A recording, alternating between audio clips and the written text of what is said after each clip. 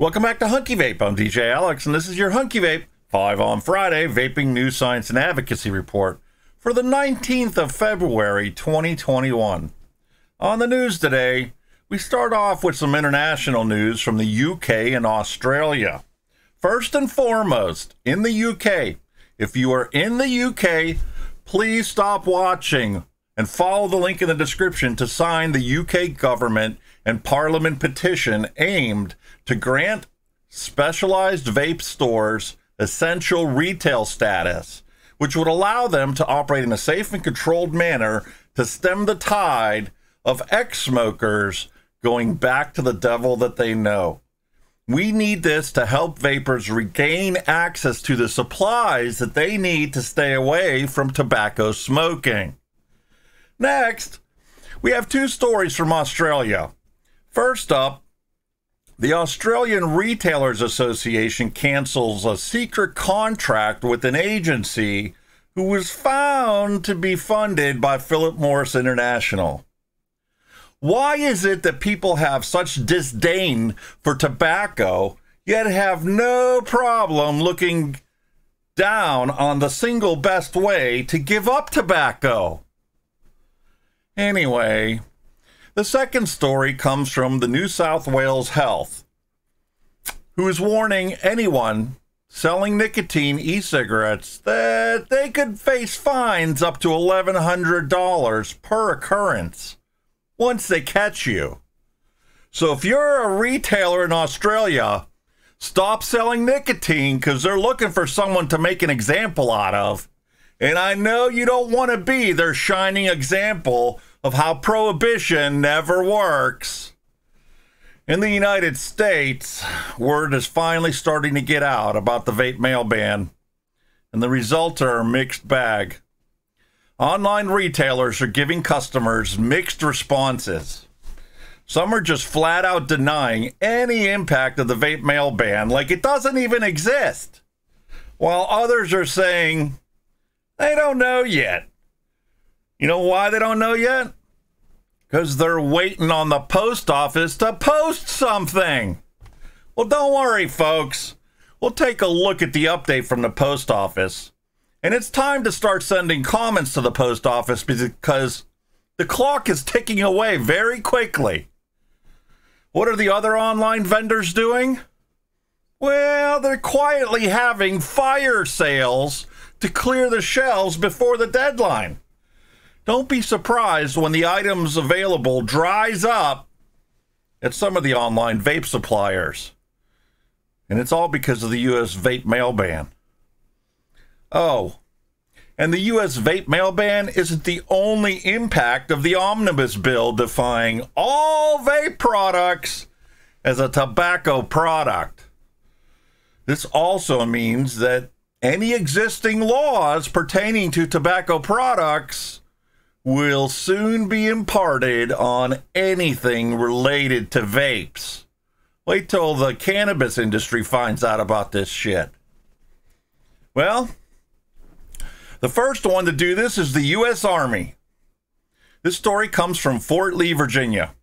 The commanding general of Fort Lee, General Rodney D. Fogg of the Combined Armed Support Command, has signed new policy that restricts the use of electronic cigarettes / vaping devices because they're now considered a tobacco product. Yeah. Violation of CASCOM Policy 2101 will result in punitive action under the Uniform Code of Military Justice as a violation of a lawful order. Yeah. And the U.S. Army isn't the only one banning vapes and flavored tobacco products. West Hollywood Council voted unanimously to ban the sale of flavored tobacco products. Well, except for flavored tobacco that goes into hookahs, that's still going to be allowed. What? It gets worse. In West Virginia, Senate Bill 68 will increase taxes on e-liquids 1,300%. It's going to raise the taxes on e-liquids to $1 per milliliter tax. So a 120 ml bottle is now going to cost you an extra $111 more than it costs now. And the entire price increase is all taxes. Well, since your head is spinning right now, let's wrap it up with an article titled, "What are the advantages of vaping?" And this is published by the University of Washington in their paper called The Daily. Well, ain't nothing to it but to get into it.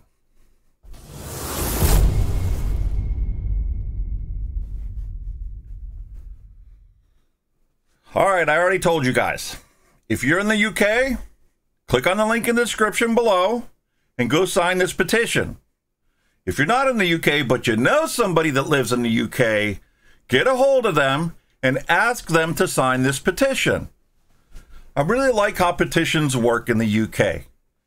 If this petition gets 10,000 signatures, which it's already up to 4,700, the government is going to respond to the petition explaining why or why not they're going to move forward on your petition. And if it reaches 100,000 signatures, they're actually required to debate it at Parliament. So, if you know somebody in the UK, send them this link and tell them to sign a petition.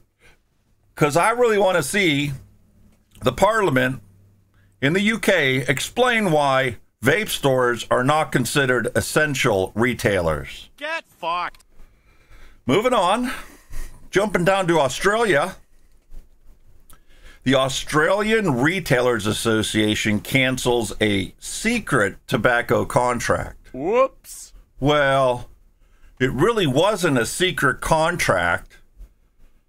Well, technically not until they discovered that there was a trail of where the money was coming from that led back to Philip Morris International. Here we had the Australian Retailers Association fighting for electronic cigarettes because it's a pathway away from smoking. But now, because they figured out, oh man, the guy that's, funding this is tied to big tobacco, so we can't accept his money anymore. We can't possibly do any more of this advocacy and this legislation, influencing, because it's big tobacco. And we need to protect little Timmy and little Tina from the big tobacco companies that ruined our lives. Listen, big tobacco sucked me in too.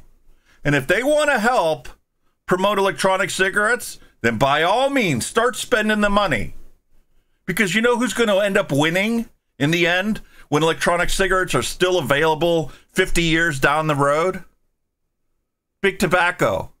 Because none of the small players are going to be left. They're all taking their money and spending it for advocacy so they can fight for their lives to stay in business. Well, big tobacco gets a big pass. They don't need to spend any money to legislate for the future. The future is vaping. Combustible tobacco will be a bygone era in the future. Eventually, it's going to go by the wayside. Disruptive technologies have that influence and that effect on society. And there isn't a damn thing you can do to stop it. It's going to happen. Vaping is not going to go away. You can limit it, you can regulate it, you can relegate it to the black market. It is not going away. It is a multi-billion-dollar industry in every country that it exists in. You think it's just going to disappear and walk away? Well, the Australian Retailers Association says, oh no, that money came from Philip Morris. We don't want to be labeled as a big tobacco agency, so we're going to cancel this contract and we're no longer going to advocate for electronic cigarettes. Yeah. Here we have a story published in agp.com.au. Apparently there's a vaping crackdown in Australia because the United States isn't the only one that's seizing contraband vape products. It's also happening in Australia. And the New South Wales Health has warned anyone selling nicotine e-cigarettes is going to face fines up to $1,100 per occurrence. And this warning comes after authorities seized $450,000 worth of illegal products last year. Because, you know, prohibition really works. It definitely stops people from doing what you don't want them to do, right? Oh no, that's where black markets come from. Wow, what fucking moron is in Congress going, hey man, if we just pass a law, it'll stop people from doing it. Yeah, because we're all high and mighty sitting up in our thrones in our parliamentary positions, in our elected positions in the Senate and in Congress. Members of Parliament need to realize what it's like to be a common man in society.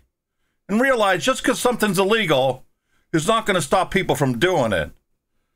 Especially when the health outcome of following the law is detrimental to your health. So if you're a retailer selling nicotine products in Australia, you better stop what you're doing because they're looking for you. And you're going to be the next example of how prohibition doesn't work. It just makes people criminals. Doesn't stop any behavior. Well, they don't know that in the United States. So they decided that they were going to make the online sales of electronic cigarettes illegal in the United States. And it's taken quite a while for people to actually go, well, what? There's a vape mail ban? There's still people posting on Reddit today. I just looked before I started recording. There's still people posting going, there was a vape mail ban? I looked it up and I'm not seeing anything except from like back in 2016. I don't believe you. There's no such thing. Yes, there is such a thing. And yes, the deadline is approaching very quickly. We're more than halfway through February. FedEx will no longer accept any electronic cigarettes after March 1st. That's less than 2 weeks away. And if you're not watching this on the day it's released, it might be tomorrow or it might have been yesterday. So you missed out. It's not like people haven't been talking about this since December. Well, here we are once again, talking about the U.S. vape mail ban. And somebody actually started a mega thread on the electronic cigarettes Reddit group for people to comment and list what the responses are that they're getting from their online vendors. River Supply. We're still working on alternative solutions, but unfortunately cannot provide any information at the moment. In other words, you know you're up shit creek and you don't know what you're doing about it, but you're not giving up, so you're going to keep digging, and you'll find a way to stay in business because you're big enough you can do that. New nicotine. Well, the ban is going to affect all vape products, including the ones for DIY. We're working on a plan with alternative shippers to get our customers their products. However, the shipping time may increase. Just the time? You found people that are willing to drive to your customer's address, and it's not going to increase the cost? Oh, we're going to keep that one quiet until we know we've got a solution, because why piss off our customers when we may not even be in business? We don't know yet. Liquid Barn says we are working hard to determine the impact of the recent legislation. At this time, it is too early to tell what the extent of this will have on future business. As we are updated with more information, we will begin to notify customers. Liquid nicotine wholesaler says the ban is written clearly enough that we will not be able to ship with the U.S. Postal Service and FedEx. We are currently in talks with other couriers to find a solution for the vape mail ban. We do not have any plans on shutting our doors. We will reach out to all of our customers once we know more. Bull City Flavors. We've been officially cleared by the FedEx legal team and don't anticipate any issues with the Postal Service or UPS because they sell flavors that you can take and put into your DIY e-liquid, or you could put it in your cupcake or your muffin mix or your pancake batter or your candles. So they're not going anywhere. And they're not worried about this. Until somebody decides that they want to be a dick and turn them in for selling stuff for e-liquid that's a tobacco product. And then there's going to be an investigation and they're going to get in legal dispute. It's just utterly ridiculous. The law was written so clearly that anything could technically qualify as a tobacco product.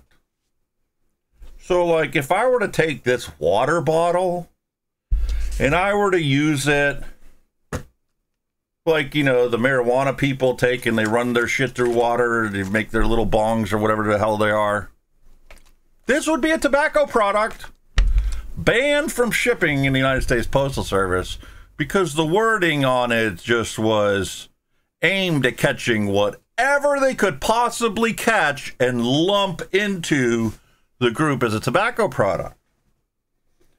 And the cannabis industry is just now starting to catch on to the fact that this is going to affect them too.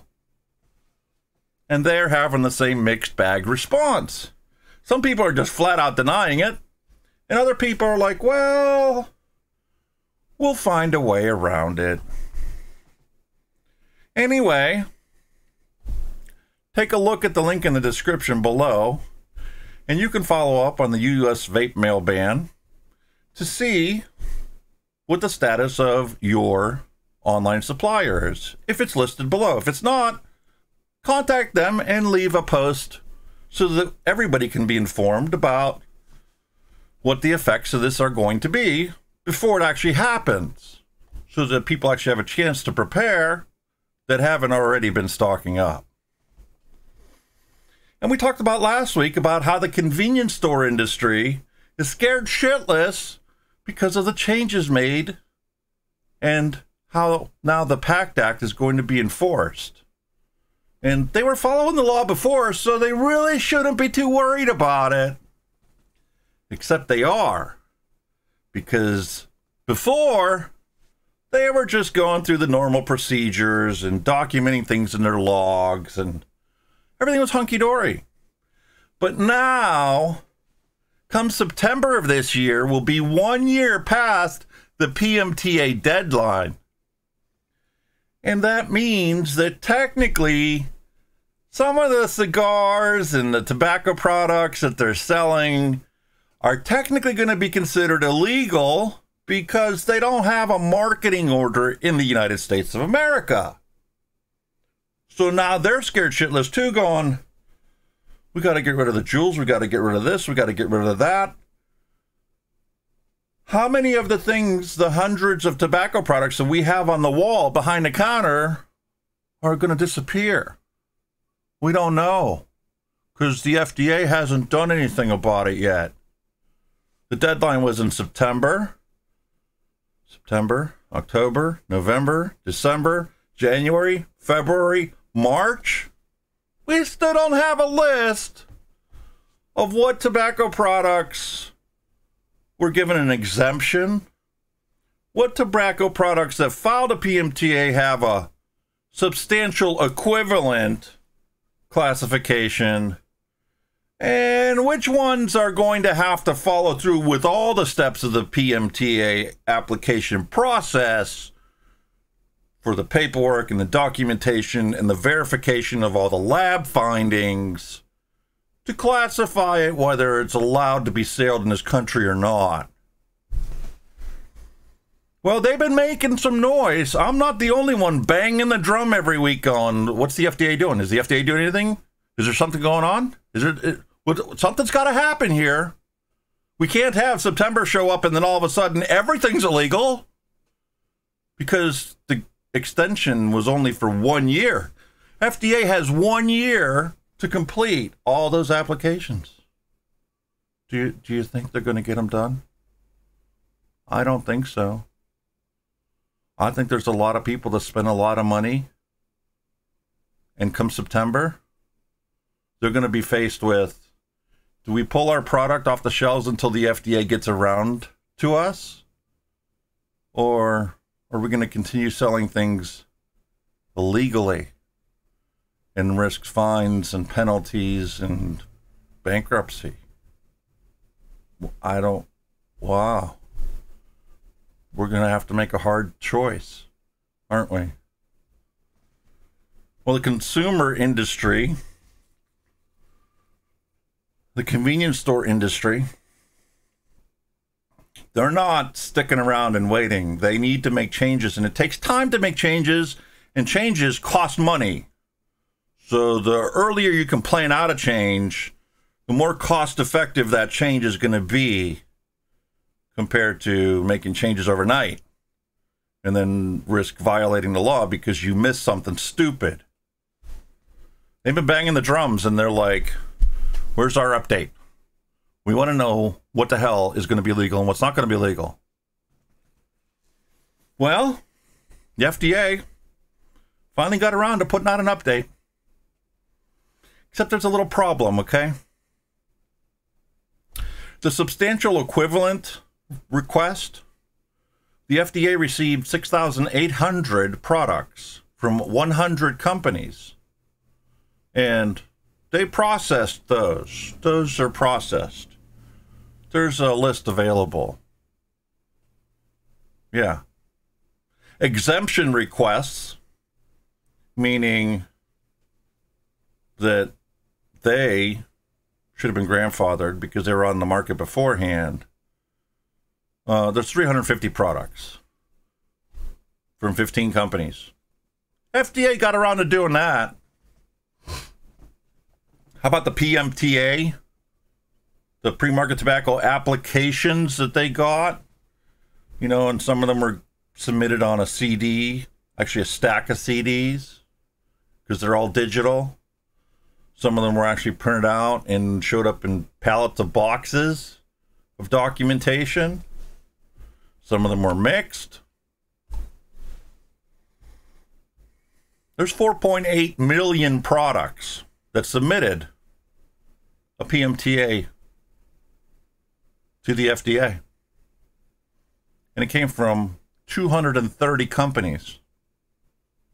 There were only 230 companies that submitted PMTAs. Well, that's a bit of a problem. How many companies didn't submit a PMTA? How many companies have never followed the law? And they're just a little corner store mixing up their own juice in the back room, selling it to the local area. They never submitted any paperwork to anybody other than their municipal city business license that they had to have.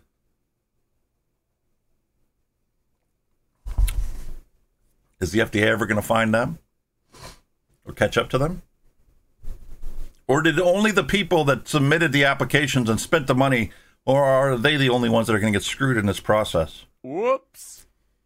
Time will tell. But we at least have something from the FDA. 230 companies submitted applications covering 4.8 million products. Yeah.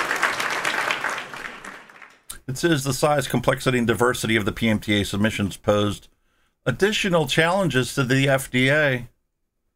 One firm, for example, submitted information on more than 4 million products in a single submission.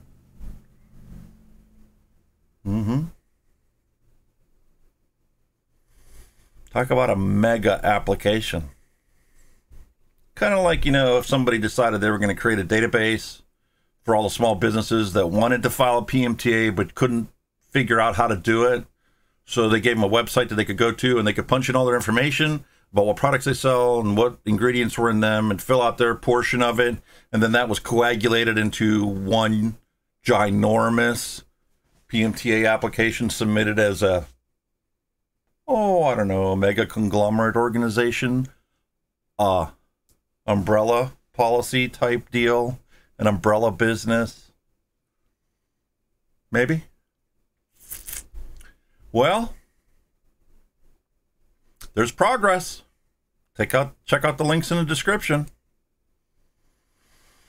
Now, going back to the post office. Get fucked. It was published yesterday.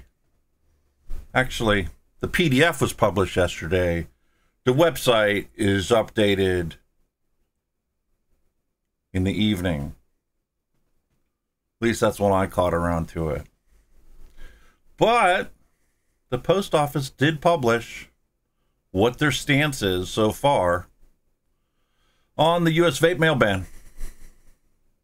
Proposal for revision and an invitation to comment. Because in this proposal, in this thing, they came to realize, electronic nicotine delivery systems are subject to multiple laws under multiple statutes of the U.S. Code. And technically, if the FDA approves this as a tobacco cessation product, then technically they can't ban the shipment of it in the mail. And they know that that's going to happen at some point in time, so they want to write the rules and the registrations and the regulations in a way that they can do it once and not have to come back to it later. They know that this is used to quit smoking. And they know that there's going to be a situation in the future when somebody, let's say a doctor, writes a prescription for you to go to a online pharmacy and order your electronic nicotine delivery system, which one law defines as a tobacco product. But if the FDA classifies it as a smoking cessation tool, well, then they can't ban it. They have to ship it. Little conundrum, don't you think? Feel bad for them, don't you?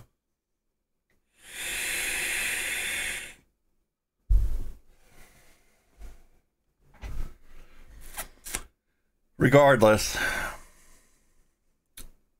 there are exceptions in here. They also have a problem with the fact that this and this and this and this and this and this,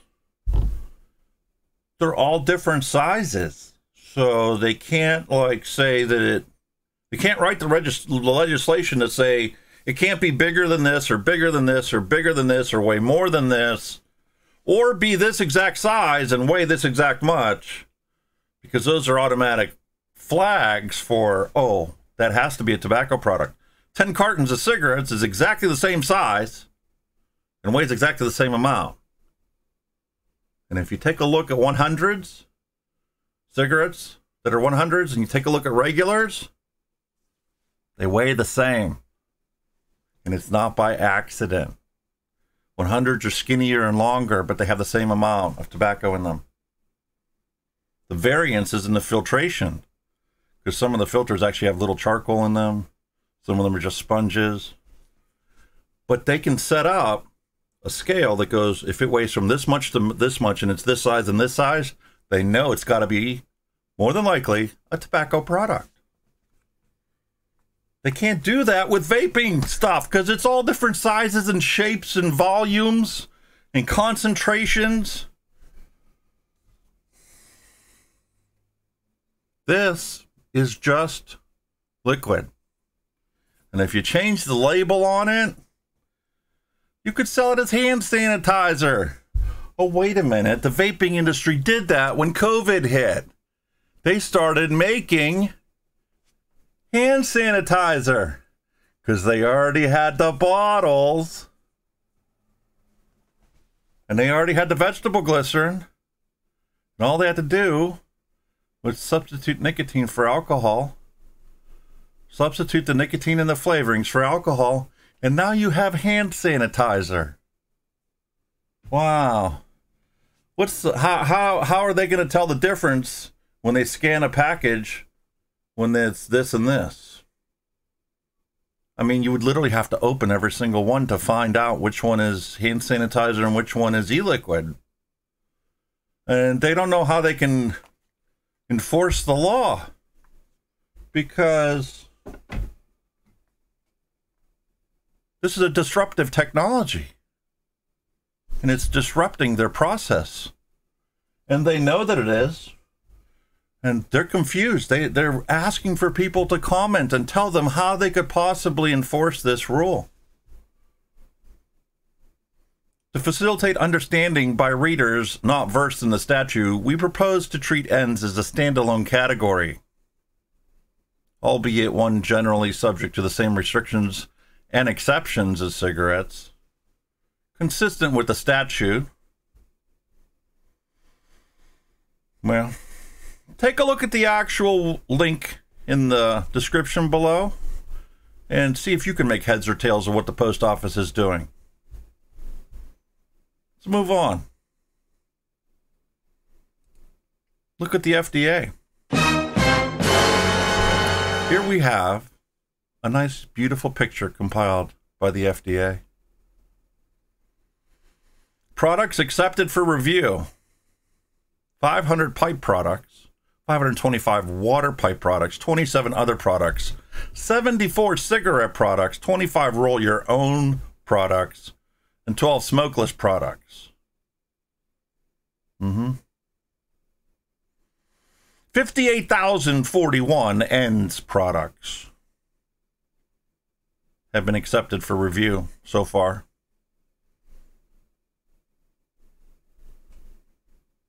Take a look at the link description below if you want to actually dive down into what the FDA has actually put out. It's time to move on. This news report's already going to be way too long. How about the United States military is already going, all right, man, everything that's vape or electronic cigarette related is now tobacco product.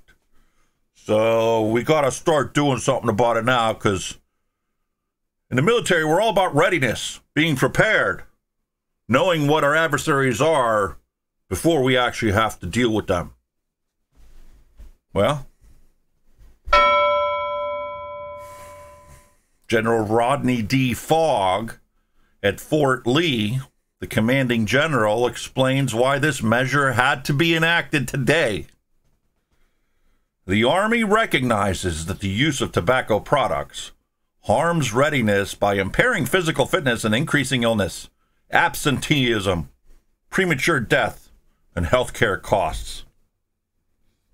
Readiness is enhanced by promoting the standard of a tobacco-free environment that supports abstinence and discourages use. Excuse me, sir? Excuse me, Mr. General?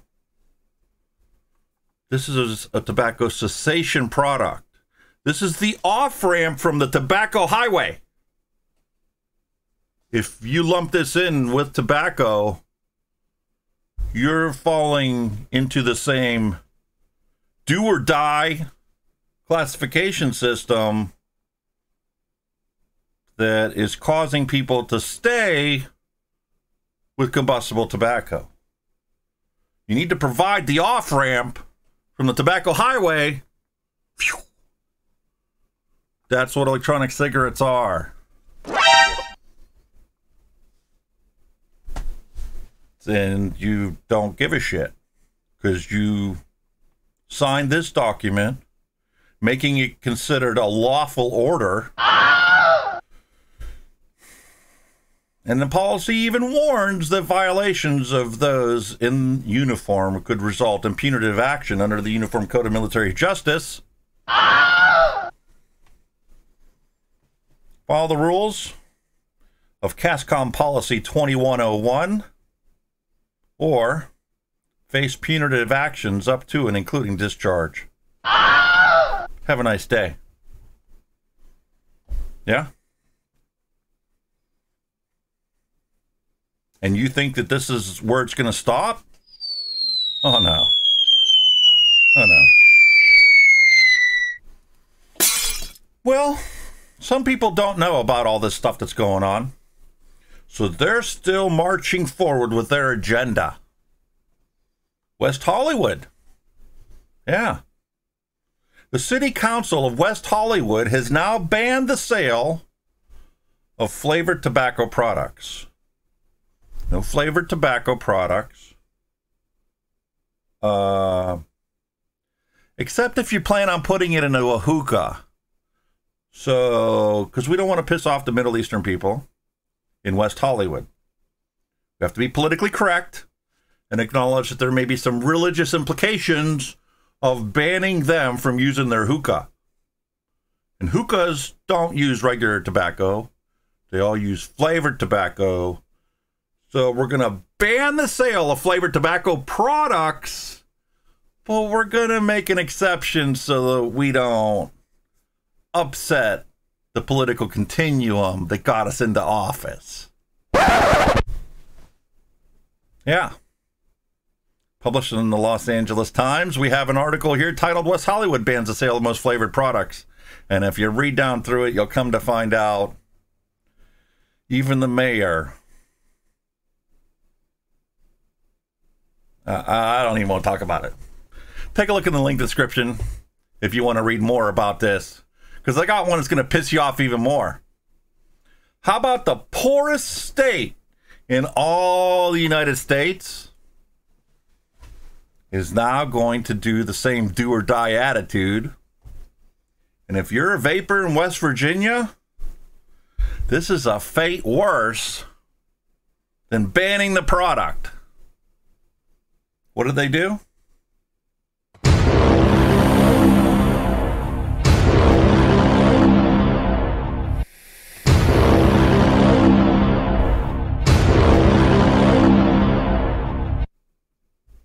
Tax the fuck out of it. See, they already have a tax on e-liquids. 7.5 cents per milliliter. And even Ohio has a tax on nicotine-containing e-liquid. So the smart shops and vendors will buy 0 milligram e-liquid, and then they're going to sell you a little capsule that has 2 or 3 milliliters in it that contains all the nicotine. So all you need to do when you go home is, kind of like they do in Australia, you'll buy the 0 milligram juice, you'll pop the cap on it, and then you add your nicotine into it. Well, in Ohio, they do that so that they can skirt the stupid taxes because, face it, nobody wants to pay taxes if they don't have to. If there's a legal way to skirt around the law, you're going to do it. Well, here we go. West Virginia, you're in the same frickin' boat.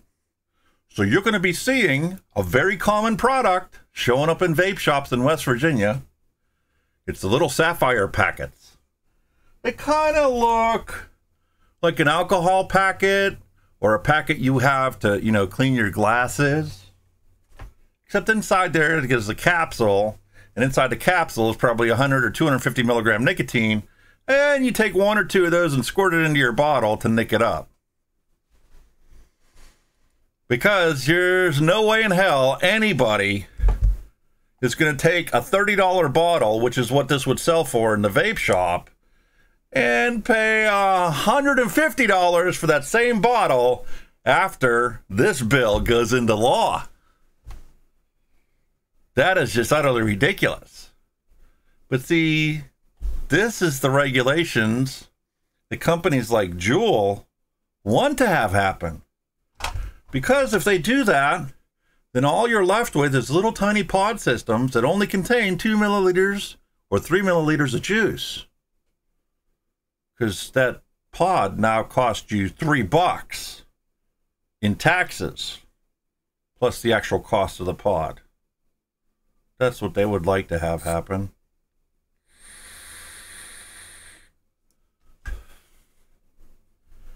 Open tank systems? No, we don't want those. Well, we're not going to ban them. We'll just make it so expensive for your liquid because we don't know that you can mix it up at home. We'll just make it so expensive for you to buy commercially prepared, safe, regulated, tested e-liquid. We're going to force people to make their own. And if they get it wrong because they're stupid, well, that'll be the next headline and the next reason for us to ban something else. Gotta love the fear-mongering. Works great. Gets people like me into a big rant. Gets me standing up, making me look like a freaking idiot. Oh man, look at him. He's all excited. He's just yelling and screaming all the time. What is wrong with him? Yeah. Let's move on. How about here we have a publication. It's the Daily from the University of Washington.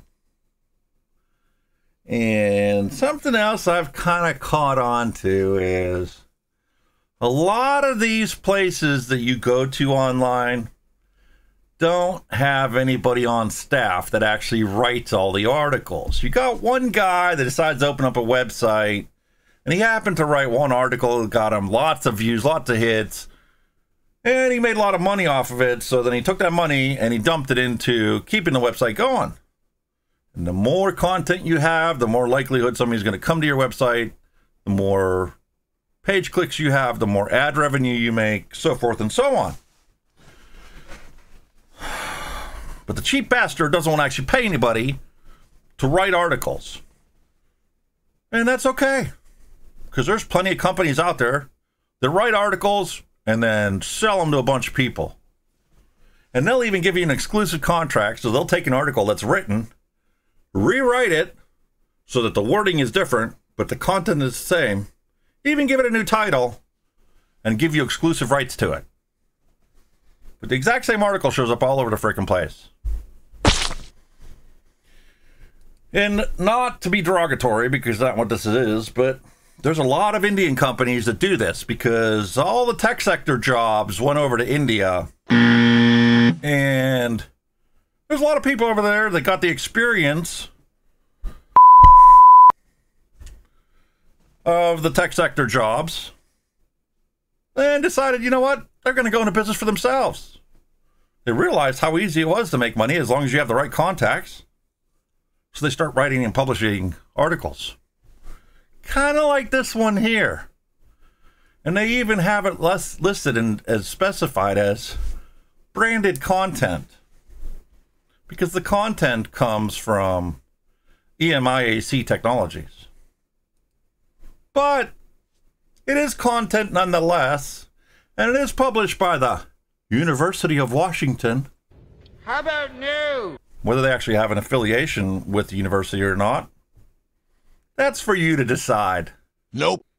In this world of fake news that we live in. Oh, Jesus. Wonder where it comes from? Oh, that's not good. No. Comes from people trying to be rich and not caring about the impact that their content has on society. They're only selfish bastards and worried about making money. So, let's read this article. How do I always end up in this ranty mood? Whoops. So no wonder nobody watches my news reports. Anyway, The bygone year, if not anything, has taught us one thing, that being healthy can take you a long way. That is not written in proper English. That is definitely somebody that either has English as a second language, or they took and they wrote the article in their native language and then just had something like Google Translate translate it for you. Whatever. It is time that you take the reins of your life in your hands and decide whether you want a healthy life or not.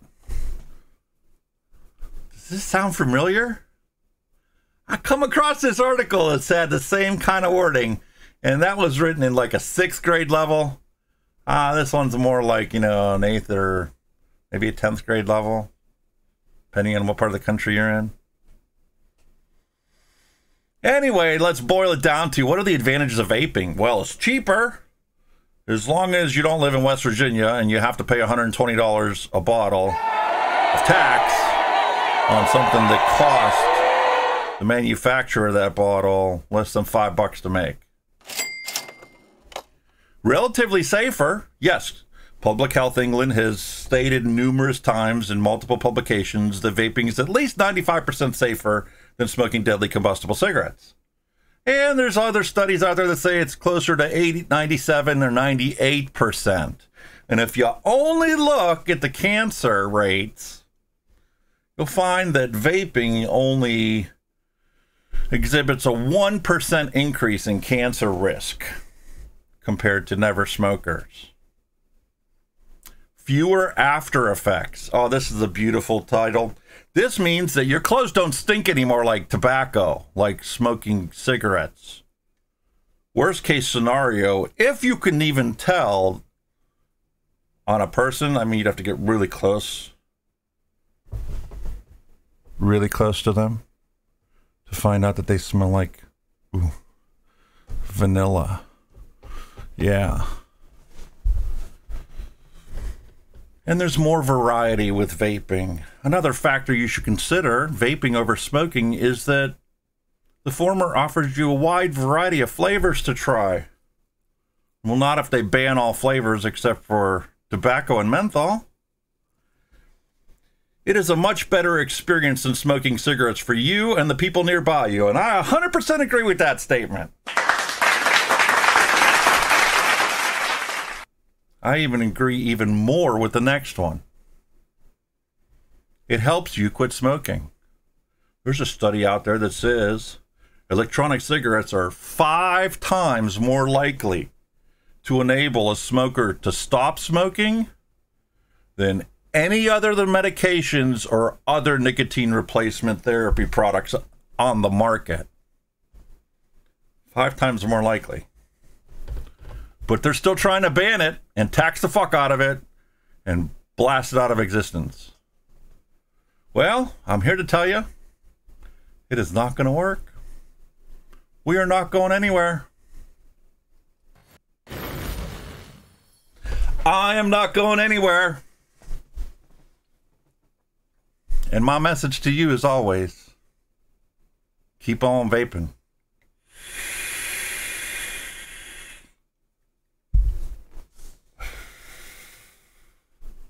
And thanks for watching.